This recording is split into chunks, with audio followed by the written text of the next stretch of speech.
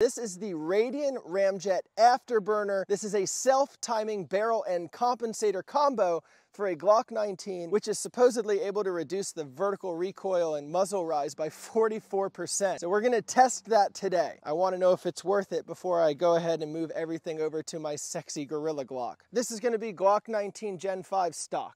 No compensator, no RamJet.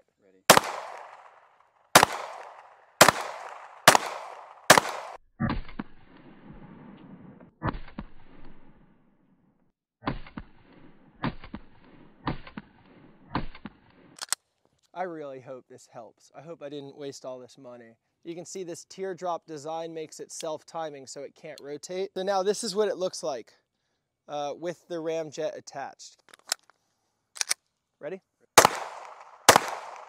Oh my God, I can already feel it.